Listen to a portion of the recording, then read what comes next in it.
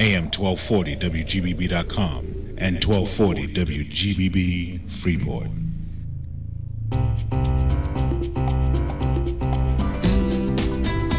This is Healthy Living Radio with your host, Dr. David Scharf, a compelling program featuring today's top healthcare professionals. Join us as we explore the latest treatments and technologies to provide better care in today's ever-changing world of health and wellness. Now here's your host, Dr. David Scharf. Good evening. You're listening to Healthy Living Radio, dedicated to bringing you the latest advances in health and wellness so you can live better, healthier, and longer. We're going to have a great show tonight. We have a great guest, Long Island's premier cosmetic dentist, Dr. Alan Mohr. Alan, welcome to the show. Thanks, David. Before we get started, maybe you could just tell our listeners a little bit about where you practice, how long you've been in practice. Well, I've been practicing about 28 years, and I've been in Massapequa Park now for the last 25. Graduate of NYU, College of Dentistry, back in '83. And then after that, did a residency program for a year at the Peninsula Hospital. After that, we then continued the education by going to two premier continuing education facilities. One is the Dawson Institute, and the other one is the Pankey Institute. And what are those?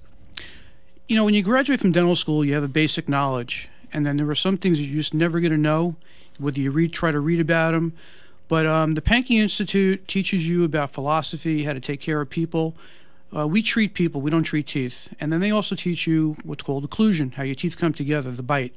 The Dawson Institute also combines that, but they also teach you about how the bite affects the TMJ or the joint of your jaw. So these are advanced things. Are those things they teach in dental school typically? Not at all. You get a smatter, just the tip of the iceberg in dental school.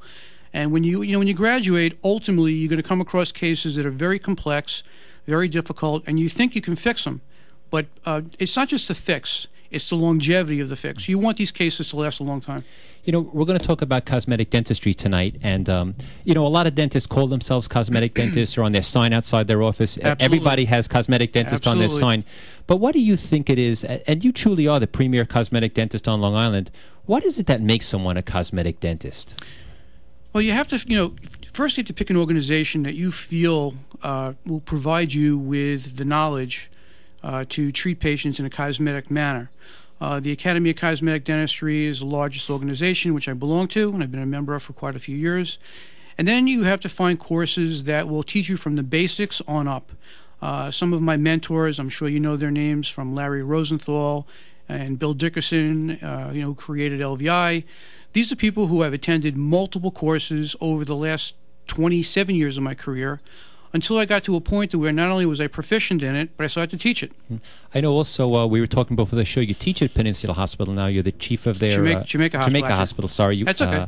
You're the chief of their cosmetic dentistry section. Yes. And also, companies call upon you to evaluate their materials, don't they? Tell me a little about that.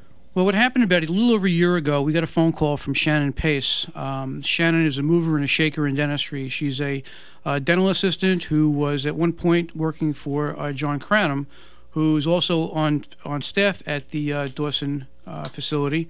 And Shannon contacted us to get involved with a company called Contemporary Product Solutions. Somehow I got the title and the position to get very involved. I'm now the co-editor. But what we do is we do testings on existing products. When I say testings, it's not like we're doing experiments. We're actually utilizing these products in our office. Some of them we use at the hospital, and we give evaluations as to how many stars or how many diamonds actually they are. So we're giving a rating. It's almost like consumers for dentistry. The advantage of it is, every magazine we get is pushing us to try this product. You have no idea whether the product is good or bad. But if a colleague of yours told you, hey, you got to try this stuff because it actually works, that's the purpose of this company. That's great. So you get kind of a peek at what's coming or what's new. Absolutely. And it sounds like you're way ahead of the curve in terms of other dentists and knowing what to use, what to avoid. If you ask my staff, we try to stay at least 6 months to a year ahead of the curve. That's fantastic. So let's talk about cosmetic dentistry a little bit. Who's your typical patient that comes in for cosmetic dentistry? Well, patients can range anywhere from, young elementary school children to my senior patients. My most senior patient is now 95 years old, and she came in for a checkup and said, I don't like my 4 front teeth. And at 95, you'd wonder why are you making a decision at this point in life. She didn't like her forefront teeth, and ultimately we did some crowns for her, some old porcelain crowns, and she loved them. But I say on average, our patients range between the ages of, say, 40 to about 70. They're patients who maybe they're well established in the business world. Some of them may be older. They may be retirees. Their kids are out of the house. Their mortgages are paid, so they have more of a discretionary situation. They can do things for themselves. They're joining gyms. They want to look good and feel good, so now they want to have their teeth done. What do you think is the biggest barrier? Our people at home are listening to this, and maybe they're thinking about their teeth or having a cosmetic enhancement. What do you think is the biggest barrier people face in their mind to coming in and finding out what's involved in improving their smile? I think part of it's fear of the unknown, but I think the other part of it is the embarrassment. The embarrassment in that they've been for so many years walking around unable to smile, not willing to smile, hiding their smile, and they've decided that, it's just not worth it. And then one day they may wake up and look at a magazine or see someone, like a friend, who possibly changed their smile, and now they're wondering what they can possibly do. So what do you say to people who come in and say, I'm so embarrassed, I let my teeth go, I haven't been to the dentist in 10 years or 15 years. How do you make them comfortable? Well, the trick is you have to say, forget the past, let's move forward. Forget the embarrassing things. There are a lot of things in our lives. Some of us, we gain weight, we lose weight. We don't pay attention to ourselves on a regular manner, so maybe you didn't have your dental checkups as often as you should. But what we should do now is just take a look at the options. Forget what you've had in the past. Look at the options. Look in some magazines. How would you like to look? Mm-hmm. And maybe we can possibly do that for you. It's funny. You spoke about that woman who was 95, and so many older people feel so youthful now. They look in the mirror and their yellow teeth or their chipped teeth don't really match their personality. So years ago, I think people used to think it was maybe frivolous to want to improve their appearance. But like you said, people go to the gym, they wear nice clothes, they keep themselves in great shape. It's really not frivolous at all. Your smile is probably the ultimate fashion accessory because you carry it around with you all the time. Mm-hmm. And when even our more senior patients, when they come in and they want to bleach their teeth, lighten their teeth, they sometimes want one of those Hollywood white shades. Mm-hmm. And I say to them, you're 70 some odd years old or 75. Do you think that that's really you? And they go, at this point in my life, I want to look the best. I want to do what's best for me. Uh-huh. We were talking with a guest the other day, and she was saying, and I wonder if you've seen this too, with the economy being the way that it is, and the job market's so competitive, how you present yourself is so important that it's, unfortunately, we make judgments about people based on how they look. And it's not necessarily ever right to judge a book by its cover, but when sometimes you see somebody with a missing tooth or a real cosmetic problem, maybe people think things about them. And she was telling me that she's had patients come in who are really out of work, that are getting their smile fixed so that they can present themselves and look as good as they can. I currently have a new patient who found our office via our website, which is www.smilecreationsforyou.com. Thanks for the plug. And he came into our office kind of embarrassed, as a matter of fact, very embarrassed, very meek, very timid, a lot of broken teeth, had gone through some pretty extensive dentistry, let it all go. And now he came in, and what he wants to do is he wants to redo everything. Mm-hmm. His decision was based upon he's now unemployed, and he wants to get unfortunately his parents had passed away. He had gone through a real tough time. He wants to get back into the workforce. Mm-hmm. He's not the only patient that I've met who's wanted to redo their smile to get back into the workforce. Yeah, I would imagine that's a pretty important thing. Absolutely. We're going to take a fast break. You're listening to Healthy Living Radio. I'm your host, Dr. David Scharf. This is Healthy Living Radio with Dr. David Scharf. Okay, we're back, and we're speaking with Long Island's premier cosmetic dentist, Dr. Alan Mohr. Alan, let's talk a little bit about the process. Again, there are probably people sitting at home wondering, how in the world are you going to make my smile better? Do I have to go ahead and trust you that I'm going to like how it looks? How do I know I'm going to like the way it looks before I go ahead? Take me through the steps a patient in your office will experience. Dave, it's a great question, because a lot of times people come in and say, I was recommended to you, I trust you, you do whatever you think is best. And unfortunately, we can't do that because everybody's got their own opinion. What's best for you may not be best for the next person. So the process is a lot of steps. We take photographs of your smile, we take photographs of your full face, we take molds of your mouth, and we put this on a machine called an articulator so we can see how your bite comes together. We also do something called a smile analysis, which allows me to measure the size of your teeth now, possibly what size they should be in relationship to the size of your face. There are different parameters that we use. There's something called the rule of golden proportion, which tells me about how big your teeth should be. And through all this, we then send this work to our laboratory, come up with a treatment plan. We show you a wax design, which is like a blueprint that we use to design your smile. And then the best thing that I found that works is we do some digital enhancements, almost like what the plastic surgeons do. You know, you go in to have your nose fixed. How's your nose really going to look? Or what kind of nose do you really want? So what we do is we show you before, and based upon the smile analysis, your input, as far as color, we will then show you what you can possibly look like after. So you show them on a computer monitor Absolutely. what it can look like when they're done. Yep. What's people's reaction like when you put that picture up, the before and the possible after? What is it like? It's kind of like, oh my God, you know, let's start. Do they ever cry? Do people ever cry yes, when they see what it can look like? Let's start. Let's get this thing going. I would imagine the emotion comes up at that point. They've been holding it back, and yes. it comes gushing out. It's one of the most motivating things, because what I tell them is, although it's a digital enhancement, if I can see it in the picture, I kind of know I can do it in reality. And they're so willing at that point to start. What kind of changes do you see in people, you know, before and after? You know, so many people I would think are embarrassed of their smile. They hide their mouth, this sort of thing. What sort of changes do you see, or what do people tell you when they've gone from, you know, the unattractive smile to a smile they feel confident about? A few of the things we see, besides the fact that their self-esteem goes up tremendously, I can remember back going into the 80s when I treated a girl very quiet, very shy, very plainly dressed, no makeup, big space between her teeth, almost like a Michael Strahan space. And after we got all done, she came in, business suit, hair, nails, makeup, lipstick. And I said, like, what happened? And she goes, well, besides the fact I got a promotion on my job, she goes, I feel amazing. I look amazing. And she was never a very vibrant person. It changed her whole personality. Some people, you know, they don't know how their lives can change by having a beautiful smile. Mm-hmm. That's something. Did you ever get somebody that, you know, never got married, finally they yes. fixed their smile and they came and they brought you the wedding picture? Are you the matchmaker? I'm the guy. I'm absolutely the guy. Do you ever find people, you know, before their wedding, before their kids are getting married, that's the time that they say, I'm going to come in and take care of my smile now? Yes, because everybody wants their pictures to look great. And it could be anything from something simple as whether it's bleaching their teeth to a small modification.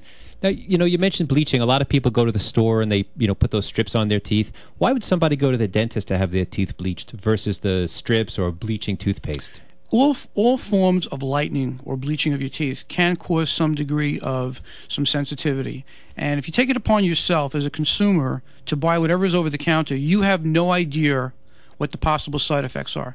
Each case is specific to, for example, if you come in, you tell us you have sensitivity, then we're not going to want to use a process like Zoom, which is a power bleaching, a one-visit process that will do your both top and bottom teeth in one visit. We may want to do a home system where we can control the concentration of the solutions. You know, as a consumer, you should never take it upon yourself because you don't know what kind of damage it can do. If someone has crowns that are too dark, can they bleach those crowns? What are their options then? And we actually had a case like that today where a gentleman came in, two front teeth had crowns on. He wanted to make his teeth now match those crowns. And we explained it's usually the reverse. You achieve a color first by bleaching and then do the crowns. Porcelain is like your coffee cup. You can drink 1,000 cups of coffee, the color never changes. What are the most common questions somebody should ask that's going to have cosmetic dentistry? You know, again, a lot of people are listening and they see cosmetic dentist on every sign. And again, I mean, you have, I think, credentials which are unique, and just the credentials alone tell you that you've had a lot of training and you must know what you're doing. But how does the consumer decide when they go to a dentist's office, this is the guy that I want to enhance my smile? The very first thing that I would say is, besides, you know, what cosmetic organizations do you belong to? How active are you in them? And what training do you have? You know, how'd you get your training? Who trained you? And then I really think that do people really ask that? Should they be embarrassed to ask that? No, not at all. Because you know what? As you said, anybody can be called a cosmetic dentist. But you know, how many cases did you do? But in our office, what we do, I have a published book. It shows our patients before and after. And there's hundreds upon hundreds of cases that the patients can see. And each case is different. On top of which, when you come in for a consultation, I have thousands of cases that I can show you the befores and afters, and each case, there may be one little thing that fits your need, and that sometimes helps a patient make a decision. Mm-hmm. Are all these cosmetic cases big cases? I mean, do people ever come in with a kind of a nice smile that just want a minor enhancement? We can do something as limited as little recontouring of your teeth. It's almost like using an emery board on your nails. We're just going to slightly shape your teeth different. I had a case where a girl came in with very short teeth, and she was expecting to do a big production, and all we did was we used our diode laser to recontour her tissue and elongate those teeth. Then we bleached her teeth. She never did anything more than that. It was an inexpensive procedure, and she looks amazing. And then at the other end of the spectrum, I would imagine, some people who've been without dentistry for a long time who have big issues, that those can be pretty complicated cases. Yes, and some of the complicated cases will take a while to do, but we do mix and match. Some patients end up with crowns, veneers, implant cases. You'll never know which one's which because cosmetically it all blends in. It just takes more time to develop the case, treatment plan the case, and then get the ultimate result. Yeah. It sounds like you like doing those complicated cases. Yes. Yeah. I don't know whether I've been blessed, but I can sometimes see the end result prior to the case even being done, and my staff always wonders how I can do that. Do you ever get people come in that are redoing their cosmetic dentistry, that it was done somewhere else or done previously, they weren't happy with it, and now you're trying to pick it up? We've done some redos, if you would want to say that, where people have gone to the supposed cosmetic dentist and they were unhappy with the veneers or the crowns. They didn't match in color, they didn't match their teeth, they were too long, too wide, or they ended up with crowns where they had the black line, the classic black line at the gum line. A lot of listeners ask me about that. So talk about that a little bit. Why do people get that black line around the gum? Tell our listeners. Okay, well, traditionally, and still used to this date, are the typical crowns, which are called porcelain fused to metal crowns. There's an underneath thimble of metal that goes over your tooth, and the porcelain is baked or placed over that. That's traditional. And if you get a little bit of recession around that area, you'll see the black line, which is basically the metal. In our office, we try where possible to avoid that. So at least in your top 10 teeth, top or bottom 10 teeth in your smile zone, we use all porcelain crowns. There is no metal in there. It's very biocompatible, and if you get a little bit of recession, you'll never see that black line. So why doesn't every dentist use those materials? It's a matter of being challenged. I was taught that we do what's best for the patient today. Tomorrow there could be something new, and I usually don't jump on the bandwagon. We do some research on the products just to make sure that there's been longevity. We're not looking to experiment, obviously, and some of the newer products we've been using, the results are incredible. As a matter of fact, the newer product we're using is actually as strong as, if not stronger than, the porcelain fused to metal. One of my mentors once said, have you been practicing dentistry 20 years, or have you repeated your first year 20 times? And unfortunately, a lot of people repeat that first year 20 times and never take the time to learn and move into the newer materials, which are really much better materials. So I think that's impressive. Absolutely. We're going to take a fast break, and then when we come back, we're going to talk a little bit about the technology in your office, because I know we were talking before the show, and you've got a ton of great stuff we're going to talk about. So we'll be right back. You're listening to Healthy Living Radio with Dr. David Scharf. Okay, we're back with Dr. Alan Mohr, a cosmetic dentist in Massapequa, and we were talking before the show, Alan, that you have tremendous technology in your office, and the one that really caught my attention was the system you have for detecting decay in teeth. And what most people are probably used to is going to the dentist and having the dentist stick that pokey thing in your tooth and seeing if it sticks, and then uh-oh, I have a cavity. But you were telling me that the technology is way beyond that at this point. Absolutely. So tell us a little bit about that. Absolutely. The Spectra system, which is made by a company called Air Techniques, was introduced to detect decay not just on the tooth but around the periphery of a filling. We also have something called the Diagnodent, and the advantage of the Diagnodent also is that they're both laser machines. They work on a process which is called immunofluorescence. Think of it like a depth finder on a boat. It's like a sonar. There's light rebounding back. What happens is we put the light on your tooth, and with the Diagnodent, a number comes up, and you hear an audible sound. The problem with it, though, however, is if you have decay around the filling or under a filling, that machine will not diagnose it. So we moved over to now the Spectra. The beauty of the Spectra is, besides the fact that it's been 99.999% accurate, it will display a color on our TV screen. So you as the patient will see if the tooth is healthy, it's green.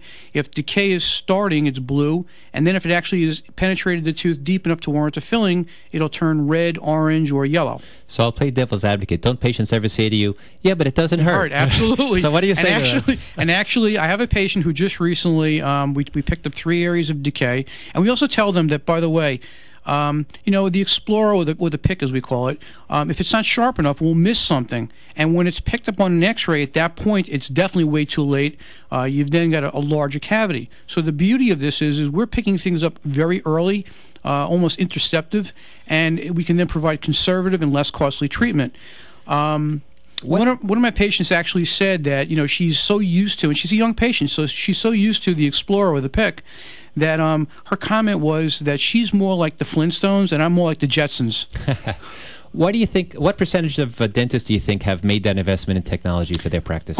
Unfortunately, very few. Not everything is meant for every practice, but I would say that some of the more diagnostic materials, like the spectra, like digital x-rays, which is an incredible feature, the diode lasers, intraoral cameras, these are all things I couldn't practice without. Mm-hmm. The nice thing about that spectra system is it sounds like it almost becomes so objective. It's not even a question of isn't. Correct. It's just cut and dry. It needs to be treated. When the patient sees the color on the TV screen, it's like, and sometimes they'll say, "We'll do it again." How often have you used that machine, thought there was decay, opened the tooth, and found out the machine was wrong? Never. Amazing, right? Never. And there's also numbers that come with it to quantify. I'm not really big on the numbers, but the color is 100% accurate. And what about you mentioned the laser? What's the benefit to the patient of using a laser? Well, first of all, the laser being used for either tissue recontouring in cosmetic practices and treating periodontal disease, not the same kind of laser that you use. First of all, it's really not an invasive procedure. There's no stitches, there's no packing, there's no postoperative discomfort. The tissue doesn't shrink, so we don't have any recession around our crowns or veneers. It's just an amazing product. That's fantastic. I want to get back to designing the smile a little bit. You Sure. spoke about imaging and that sort of thing. How much input does the patient really have in designing their smile? Patient has total input. They will sometimes direct it toward me to complete it, and some patients can't make certain decisions. But I always ask them, what are you looking for? What would you like to see? If I waved a magic wand, and this was all for free, okay? If it was all for free, what would you like to see? What color, what length, what size? Are you looking to rejuvenate? Are you looking to change yourself entirely? And then we take that along with our diagnostic work and my input from my assistants, because the women have some really good input. We put it all together and we come up with a game plan. Do people come with husband, wife, friends? Husband, wife, pictures. The whole family? We get people coming in who may be in their, say, later years, and they're bringing in pictures of their driver's license from high school, or their prom pictures, and they want us to make them look like that again. That's a bit more of a discussion you have to have with them Absolutely. Before you can get that going. That's something. Yeah, expectations are very big. Do you ever get people in that think it's going to be a huge project and you actually surprise them and it's something much smaller? Without a doubt. Some people think it's going to be very lengthy. And when I tell them that once we get started, veneers literally can be 2 visits. And sometimes if I have somebody who's in a, whether it's the entertainment business or high profile in the public eye, and they need to be done really quick, literally in 1 week, if not 2 days, we can have them done. So people don't need to go into Manhattan for this type of high-end cosmetic work. Not at all. Sometimes people have in their mind that unless it's absolutely in the city, it's, you don't need to go to Park Avenue or Madison Avenue. That's fantastic. I'm sure people appreciate that. Absolutely. Where would you say most of your patients come from? The majority of our patients are local to the Massapequa, Wantua, Seaford area. We have Amityville. We have Suffolk County, obviously. Are most of them referred by other patients? I would imagine people get their smile. All their friends see it, yes, and they say, something's different about you. I don't know what it is, but you look great. What's your secret? Most of the referrals, we actually just did a little bit of a analysis in the practice. Most of our new patients are coming from existing satisfied patients. But, you ask about distance. I have patients from out in Montauk, and I think my longest distance patients are from 2.5 hours away in Jersey. Wow. You mentioned before if you could wave your magic wand and it was free. I mean, is this cosmetic dentistry, is this sort of beyond the reach of the average person, or is your average patient the average person? There is every patient could afford to do some form of cosmetics, from the limited procedure of bleaching to some of the more sophisticated. It depends upon what you want to do. The patients come in not really knowing what the options are. And when we explain the whole thing, you'd be surprised that people come in with a preconceived idea of how much this can cost. And then the next thing you know, they made an appointment. And can they finance this type of work? Does it have to be all paid at once? Are there options like that for people? We always work out some form of a financial arrangement. You know, you ever go to the mall? This is one of my favorite activities. I go shopping, and you see people who are dressed to the nines, fancy pocketbook, fancy smile. bag, fancy jewelry, and then they smile. Absolutely. Why do you think that is? They just haven't focused on their mouth. You know, it's easy to buy a Coach pocketbook. It's easy to buy Prada shoes or pocketbooks and whatever and dress with Armani suits. It doesn't hurt to buy an Armani suit. There's no Novocaine involved. Right. So let's talk about that. I mean, probably one barrier for people is just how am I going to stay comfortable? I hate going to the dentist. The fear. How do you keep them comfortable so they can get this done? From the moment you walk into the office, you'll kind of get a sense that we're not your typical office. We treat the person, not the tooth, which is what I said earlier on. We have built-in massages in our chairs. We provide you with nitrous oxide if it's during the winter months or if it's cold with the air conditioning. We have fleece blankets. We do everything. We have the music, the TVs. We do everything to make you comfortable. I guarantee that our injection technique is something you've never experienced before. And then by the time we start, your fears are gone. So they're numb and they're distracted. Totally. And then the beauty is when we're done with the procedure, we have a product called Auraverse, where if you have to leave to go to work, you don't want to drool, you don't want your lips to be kind of funny, we can give you something called Auraverse, which will speed up the process of the Novocaine. You know, I would think most people have probably never even had the experience of a dentist really just sitting down, talking to them, and getting to know them. Most people are used to tip back in the hygiene chair, the dentist comes in, you need 2 fillings, and no... They don't have that personal connection like it sounds that you make with your patient. True. That's part of the training at the Pankey Institute is to know the patient. And also we believe that, like the Cy Sims commercial, an educated consumer is your best customer. You don't want to talk too much about things. You don't even want to talk technical.